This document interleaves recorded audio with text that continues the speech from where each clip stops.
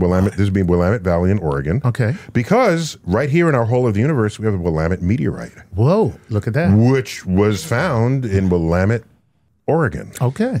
We don't think it hit there. We think it fell in Canada on a glacier. Mm-hmm. And then it didn't like the healthcare. It migrated. So it came down to Oregon. Yeah, glaciers never go north. They always go right. So it brought the reason why we think that there was no impact, crater where it was. Right. So then we think it just got plunked down there. But if we want to tell the story of the cosmos, meteors hitting planets. Can't beat that. It took out the dinosaurs, but it pried open an ecological niche for us, enabling our mammalian ancestors to aspire to evolve into something other than food. Because that's all we were.